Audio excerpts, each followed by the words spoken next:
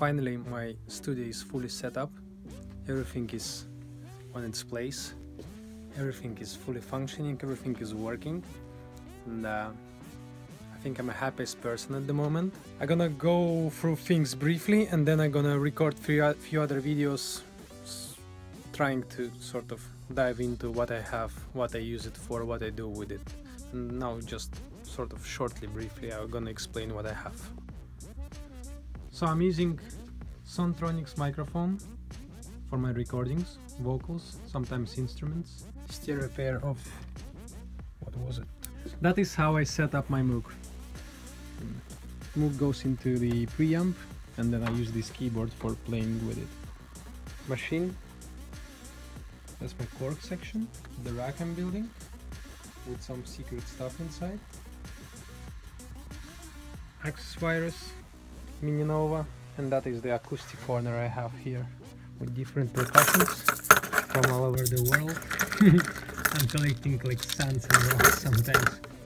So yeah, that one I built myself, and the cajon drum I built myself as well.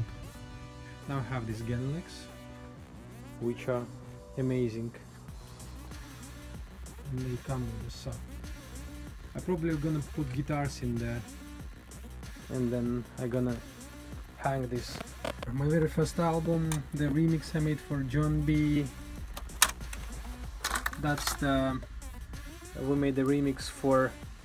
me and DJ Colden, we made the remix for Estonian #1 reggae artist called Defrado. That's the album I engineered for Estonian band Luki Prihoda. They're quite big at the moment.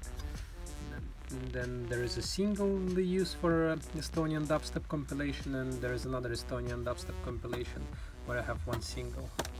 And then that's the actual vinyl I released for John B, with the remix I made for John B.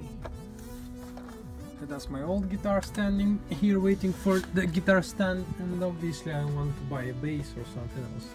A little office or chilling spot, if you can say so.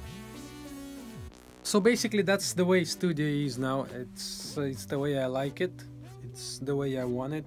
I can now start streaming, I can start broadcasting, I can do whatever. I'm probably gonna put camera somewhere here, or I don't know, and I'll be streaming what I'm doing here, doing those overnight productions and stuff like that. We'll see where it goes, but definitely I'm gonna try to record more stuff from now